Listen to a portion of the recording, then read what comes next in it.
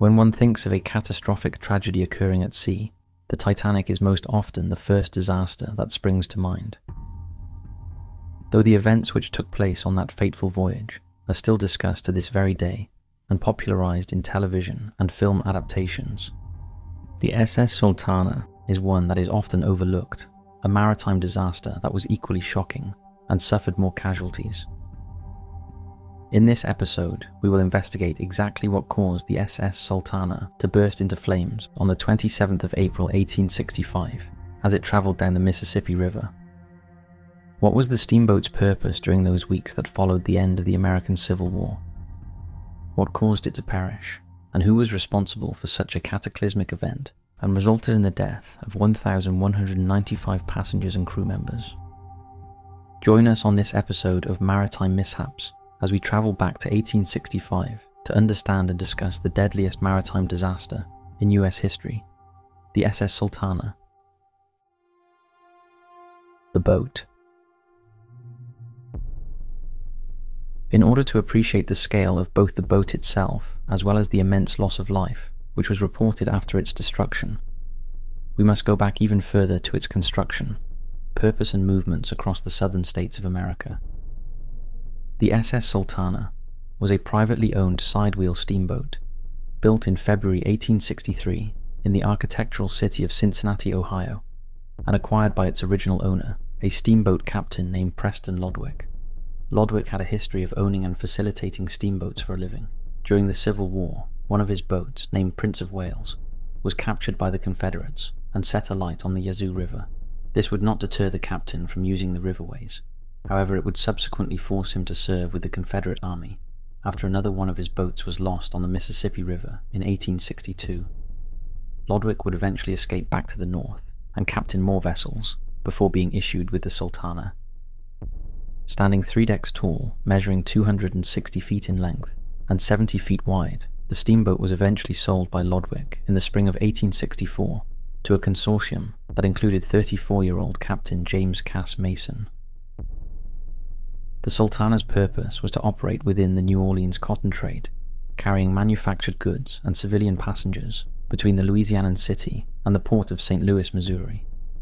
In April 1865, Captain Mason made the fastest known trip upriver, steering the Sultana to great success and recognition, and awarded various contracts for its impressive feats.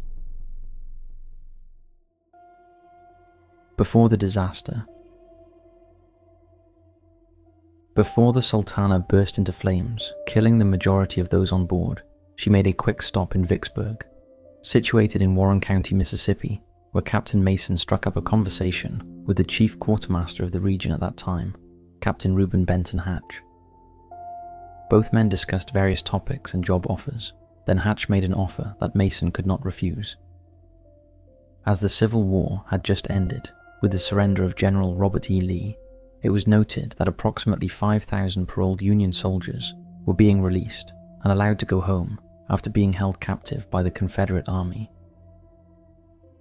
The men were stationed at Andersonville in Georgia, as well as Cahaba, Alabama, and it was known that various steamboats were transporting the soldiers back to their families, with the government paying a high price for anyone interested in taking up the contract. During their discussions, Hatch suggested that Mason could facilitate the Sultana to carry a minimum of 1,000 men upriver, a journey allowing him to pocket approximately $2,500, and would be given the job if Mason gave him a share of the spoils. Mason would agree to the job, despite both men knowing that the boat would be extremely overcrowded due to its maximum capacity being held for 376 passengers and 85 crew members. On April 23, 1865, the vessel docked again in Vicksburg. However, she had an issue with one of the 4 boilers, a leak that needed repairing before she could set off again. Noticing that the soldiers were beginning to arrive, Mason was surprised to find that nearly 2,000 men showed up, desperate to go home. Union Army Captain George Williams was tasked with overseeing the logistics of boarding his soldiers from hospitals and camps onto steamboats, fully aware that many smaller boats were accepting bribes and offers to carry them too. Time constraints, legalities, and pressure from his superiors forced Williams to usher the men onto the Sultana, a rushed job that coincided with the repair works being carried out on the damaged boiler.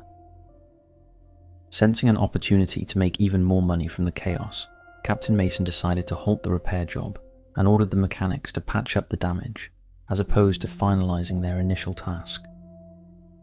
Ignoring the dangers of cramming all of the soldiers into the steamboat for a single journey, the result meant that the Sultana was now carrying more than 5 times its legal capacity. She would set off on her ill-fated journey from Vicksburg Wharf on the evening of April 24, 1865, with a final count of 2,137 passengers. 1,960 were ex-prisoners, with the remainder consisting of 22 guards, 85 crew members, and 70 paying passengers. The disaster. With the overcrowding sparking major issues from the start, Captain Mason had to manage the constant shuffling and movement of the freight and soldiers on board, as well as continuously checking the damaged boiler in the hope that it would not deplete. After a stop in Helena, Arkansas, the Sultana reached Memphis, where 300,000 pounds of sugar was offloaded and replaced with a massive load of coal. After reloading, the steamboat set sail in the early morning of April 27th towards its destination of Cairo, Illinois, where the soldiers would disperse. Not long after the Sultana departed Memphis, around 2 a.m., disaster struck. Without any warning, 3 of the 4 boilers ignited from their upper back and exploded simultaneously, tearing through the center of the boat structure.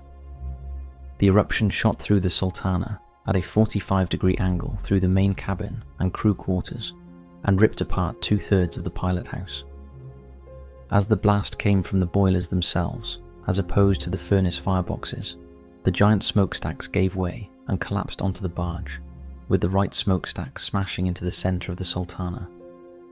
The second smokestack tore through the hurricane deck, which held many of the passengers and crew, as well as the crowded second deck underneath, killing hundreds on impact. Panic, confusion and desperation ensued as the upper decking collided with the lower sections of the boat, eventually causing the middle section to burst into flames. Those who survived the initial explosion and had not been thrown into the waters below attempted to extinguish the blaze using buckets. However, their attempts were in vain, as the majority of the canisters were nowhere to be found. Another key component to the engulfment of the Sultana was the weather. Though the water below was freezing cold, the wind began to cause havoc with the bow. Originally pointing towards the wind direction, the position of the bow provided a short window of time for the passengers to try and find a way out. However, when the paddle wheel boxes broke away from the boat, the Sultana turned in the opposite direction. At this point, the bow was pointing downstream, and the fire immediately turned back towards those who waited within its vicinity. The passengers were now stuck and face to face with the oncoming blaze. Minutes after the Sultana erupted into flames, the Bostona No. 2 steamboat arrived on the scene whilst travelling downriver. They began to throw planks, chairs, doors, and anything else that could be used as a floating raft to the screaming men and women in the water. After Captain Watson from the Bostona realised the severity of the damage, he decided to head downriver to raise the alarm and plea for help amongst his fellow seamen. Meanwhile, back at Memphis docks, those who were working on the station's steamboats gradually became aware of what was happening to the Sultana. One obvious indication was the dead bodies that were floating back towards the wharf. Only a few of those souls were still alive and crying out for help. A fleet of smaller steamboats was dispatched in an attempt to rescue those in the river, whilst the larger steamboats were being prepped to take to the waters in a desperate search and rescue mission. Approximately 150 people were rescued onto the Bostona No. 2. Second attempts were useless as many of the passengers had already perished. On the other side of the river, hundreds of men and women had reached temporary safety in nearby rooftops, trees and barnyards, which had previously been flooded. Around 7 a.m., the Sultana drifted towards another set of flooded treetops, lodging in Hen Island, located above Mound City in Arkansas, which was under Confederate control during the Civil War. From there, a group of courageous survivors boarded the doomed steamboat once more in the hope of rescuing more people. Archived newspaper articles suggest that local resident John Fogelman, an ancestor of the city of Marion's former mayor, he and his sons had spotted the Sultana, which was still ablaze after the remains of the paddle wheels drifted downriver, and so decided to help. The Fogelmans did not have any boats that could reach the trapped soldiers, so they had to use makeshift materials to assist those in desperate need.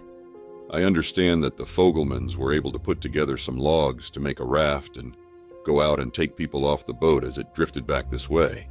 Frank Fogelman stated. In order to save time, they would set the people off in treetops and go back to the boat to take more off. The improvised mission helped save many. However, it wasn't long after that the SS Sultana began to sink into the Mississippi River. Death and destruction. It is recorded that 786 people in total were rescued from the steamboat disaster and were immediately rushed to hospitals and neighbouring medical barracks with an extensive list of injuries, most especially exposure and exhaustion from the icy cold water. After the final count was made of those rescued, the heartbreaking news was revealed that all of the children who were on board the Sultana had died, and that only 5 of the 50 women survived the catastrophic event. Of the 786 people rescued, 31 died after being admitted to the hospital clinics, with 3 civilians being buried in Elmwood City Cemetery. The remaining corpses were of soldiers who were transported to Fort Pickering Cemetery, just south of the city, to be laid to rest.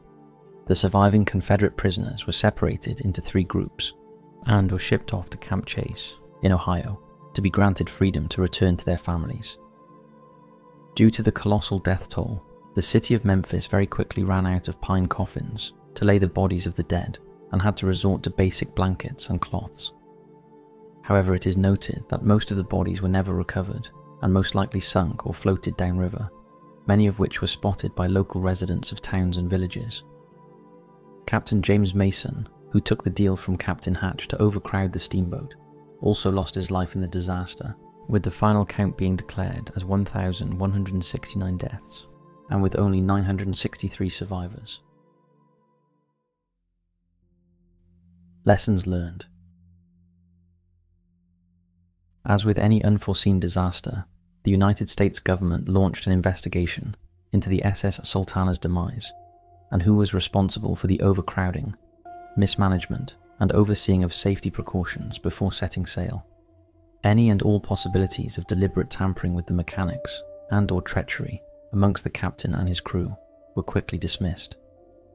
Despite the personal gains predicted by Captain Mason's wager with Reuben Hatch, it was officially concluded that the cause of the steamboat bursting into flames and subsequently sinking was down to the deficiencies in the boilers, which resulted in too much steam pressure and not enough water being contained within them. A thorough examination was conducted on the remaining boiler that was salvaged from the wreckage. The conclusion was reiterated, as it was said to contain scorch marks on its interior, indicating that the Sultana was indeed running with water shortages. So was anyone ever held accountable? Interestingly, another person responsible for overseeing the boarding of the passengers at the origin port and parole camp, Captain Frederick Speed, was found guilty for the negligent overcrowding of passengers onto the SS Sultana after being put on trial in January 1886. However, despite being convicted, Captain Speed was subsequently granted freedom, and his sentence was overturned after the Judge Advocate General of the Army reviewed his case and blamed Captain Hatch for the congestion within the boat. Authorities attempted to summon Hatch after issuing 3 subpoenas against his name, all of which were ignored by the captain, and would fail in their attempts at locating his whereabouts after a US Marshal was sent to arrest him. With Captain Speed being absolved of any wrongdoing, Captain Mason dying at the scene, and Captain Hatch's disappearance, no one was ever arrested, convicted, or held responsible for the deaths of those on board the SS Sultana. The aftermath. Unfortunately, unlike the Titanic, the tragedy that befell the SS Sultana was overshadowed by events occurring in America at the end of the Civil War. General Robert E. Lee had surrendered, Abraham Lincoln had just been assassinated, and his killer, John Wilkes Booth, had been tracked down and shot the day before the events on the Mississippi River. So what exactly happened to the structure of the boat? After the flames died out and the SS Sultana sunk into the depths of the Mississippi, it remained dormant for a while, due to the weight of the sand and mud which covered its frame, thus burying it deep underwater. At the turn of the season, the rivers changed direction and pushed the steamboat remnants towards the east. They were eventually dumped under a soybean field in Arkansas, approximately 2 miles from where it capsized. It was officially located in 1982 by Jerry O. Potter, an attorney and historian, whose 1997 book, The Sultana Tragedy, America's Greatest Maritime Disaster, details the events as they unfolded and discusses the aftermath in detail. Unable to resurrect the doomed steamboat from the site in Arkansas, the SS Sultana remains buried under the field to this very day, and is a constant reminder of what happened that morning in 1865. Conclusion. Preliminary checks and assurances for the safe handling of aircraft, machines, boats, and other mechanics are generally considered mandatory for most aviation, maritime, and industrialized companies. Lawsuits, deaths, and social media have solidified the necessity for such preventative measures to reduce the risk of another disaster like the Titanic, the Deepwater Horizon tragedy, and indeed, the SS Sultana from ever happening again. For those who survived the ordeal, a pact was made, and it was agreed that they would meet in Knoxville in April of each year until only one of them was left. The final survivor showed up alone in 1930 in honor of his fellow veterans. On July 4, 1916, a group of survivors dedicated an impressive monument made of pink Tennessee marble in the Mount Olive Baptist Church Cemetery in Stokes County, North Carolina. In 1987, Knoxville attorney Norman Shaw started the Association of Sultana Descendants and Friends Group. Those who joined would also meet annually in Knoxville and continue the tradition to this day. Other monuments have been built out of respect for the Sultana in Cincinnati, Memphis, Vicksburg, and other cities and ports. It is hard to comprehend the fear, desperation, and horror that befell those who boarded the SS Sultana, and one can only imagine what they went through. It is, however, especially fitting to know that a museum was built in 2015 to mark the 150th anniversary of the disaster, and to remind everyone never to forget the men, women, and children who perished that day. Thank you for watching this episode of Maritime Mishaps. Don't forget to like, subscribe, and hit the notification bell to stay up to date with our weekly videos. Next week, we'll be talking about the USS Johnston, which is the deepest shipwreck ever found. Take care.